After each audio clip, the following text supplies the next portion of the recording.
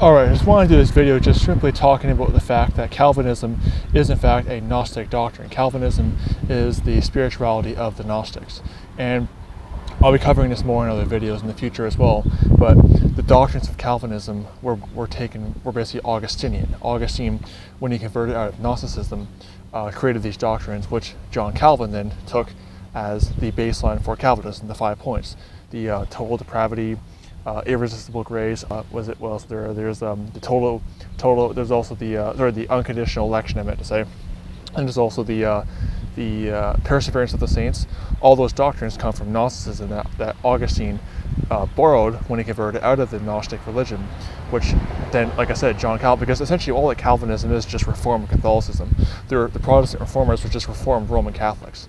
They never actually really left Rome. They were just trying to change Rome, and they kept a lot of the Gnostic baggage that Rome had, especially from Augustine, and that was Calvinism.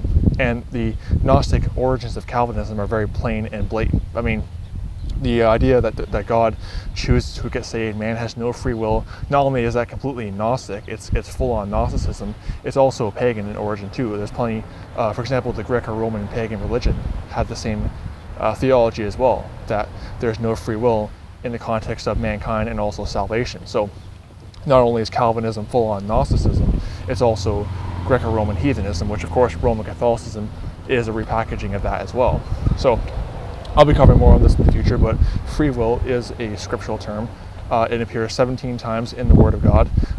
Free will is also a scriptural doctrine too. It appears all throughout the Word of God. The best example is the fact that, like in Mark chapter 6 verse 6, Mark chapter 16 verse 15, and other verses, Jesus Christ is rebuking those for not repenting, implying they could have done so but refused to do so. You know, if they have no free will, why is he rebuking them over not doing something that they had no ability to do anyway? So it's a false theology. See, Gnosticism, which of course, like I said, Calvinism is based in, is a flawed theology, a flawed false religion. So obviously it would be very easy with someone with the Holy Spirit to pick apart this false heresy. So anyway, don't be deceived. May the grace of our Lord Jesus Christ be with all the brethren.